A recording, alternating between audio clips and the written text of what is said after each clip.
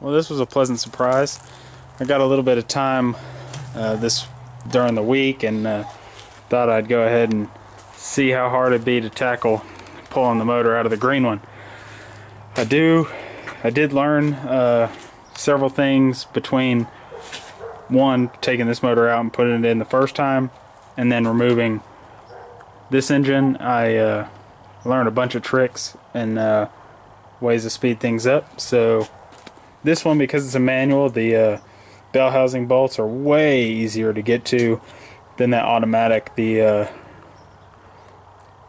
around the outside of the automatic, the case is really close, and you can't actually get from the bottom up with the socket. You have to squirrel from the backside of the motor, and it's pretty rough. But this one, you get a couple of extensions, a swivel, you can knock them out from the bottom, no problem. Yeah, so this went super easy. I was able to leave the radiator in this time. Left the radiator in, the full harness.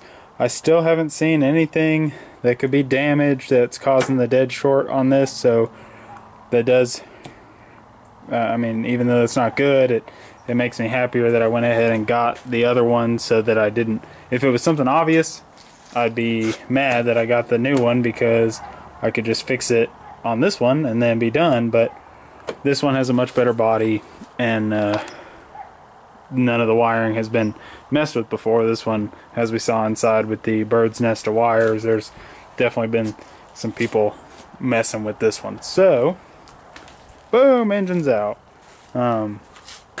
Super cake. I left the AC.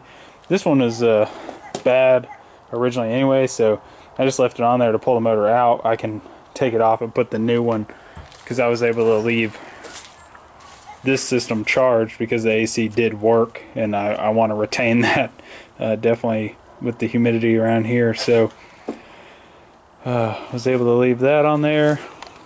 Now all I got to do, and I'll probably get to it this weekend, is pull these clutch bolts off, flywheel off, swap the flex plate from the automatic over to here, and then again, like I had stated earlier, I'm going to go through and make sure that there's no random sensors on the 2001 motor that need to be transferred over to here. I don't think there are, but better safe than sorry.